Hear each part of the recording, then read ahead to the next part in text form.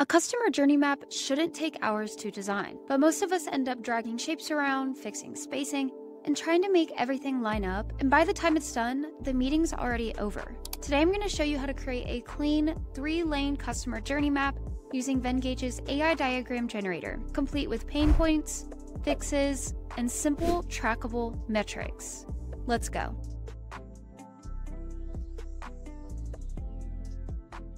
Okay, so we are starting in Vengage's AI diagram generator. I will link it in the description below for you to try it out for yourself. In this prompt field, I'll paste this prompt. Diagram, journey map, 3 lanes, moments, pain points, fixes, and metric tags. This tells the AI that we want 3 swim lanes, we want key moments, pain points and fixes, and a simple metric tag for each stage.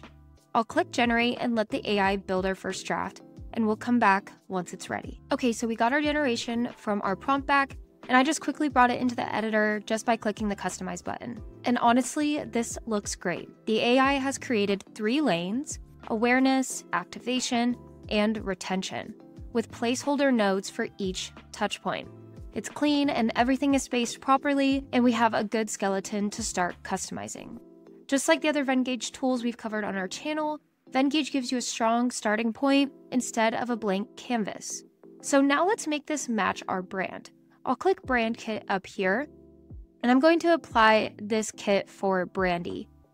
I have my palettes, I have the logos, I also have the fonts. So all I have to do is click this shuffle button, and it'll automatically update all of these colors. So I can shuffle through these a couple times, see which one I like the most. Okay, I like this palette the most, and then I can go ahead and apply one of our logos. So I could drop this in here. I could put it up here at the top. And then I can also apply all of my fonts. So I have my headings, I could update that, and then I can also update these paragraph ones. So this instantly updates the swim lanes, the labels, and then all of my connectors. Everything now looks consistent with the visuals that we use in our internal playbooks and customer docs. Okay, so moving on, the AI left us these placeholders here under each of these lanes, and for our moments, our pain points, our fixes, and our metrics. What we're gonna do is have the AI designer autofill our content for our diagram. To do this, you can either click this Edit with AI button up here in the top right corner, or I can click the AI designer button in the bottom left. I'm gonna open this, and what's gonna happen is this will open a chat so that you are now able to prompt the AI. Now, I already have my moments, my pain points, my fixes, and my metrics from an internal doc, so I'll give these to the AI with text before that says, place these in the correct placeholder text box. So I'll just paste my prompt here, and then all I have is everything in their clear section. So I'll go ahead and send this, and the AI will begin processing our requests. And we can actually watch as it begins updating all of our text. So we're seeing everything update, and then we got a confirmation that everything was completed. This looks amazing, and we didn't have to go in and manually type this. Now we can see under the awareness lane, our moment will be user sees an ad or hears about the product. The pain point is messaging or relevance isn't clear. Our fix is improve ad targeting and clarify value proposition, and then our metric to track is organic traffic.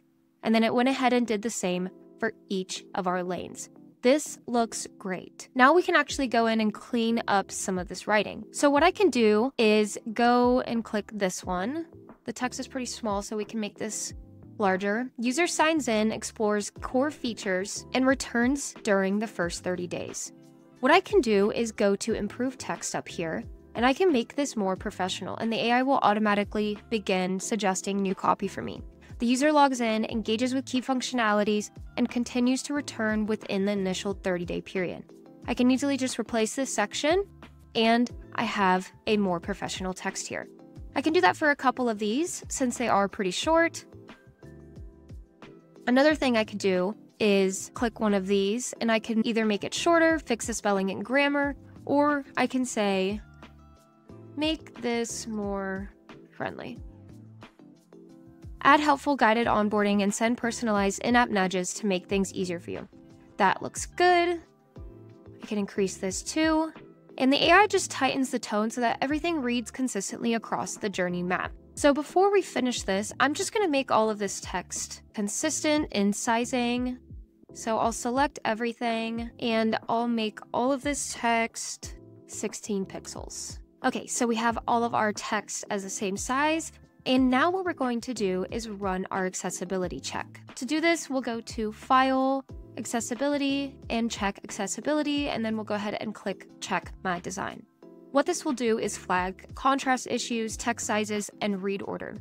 I'll fix one of these. I have a couple of small text sizes that I need to fix. So this text, mapping the user experience from discovery to conversion, it needs to be larger, at least 16 pixels. So I can go ahead and make that larger and just adjust that. Okay, so that one is taken care of. Moments needs to be addressed. This is at 15.17, so we'll make that 16. Same with pain points. And you can see as I'm fixing these, they're falling off, so they're actually passing the accessibility check. So that is super helpful. It also gives you context of how to fix them. And then now I have a pass for my text size. I have a pass for my color contrast, links, and tables. This is super helpful. Now we're finally ready to export. So I'm going to click download. You can download this as a PNG, a PDF, a PowerPoint, email HTML. PDFs are great for internal reviews, while PNG works well for slides and Notion docs. What I'm going to do is download this as a PNG, and then we can take a look at the final.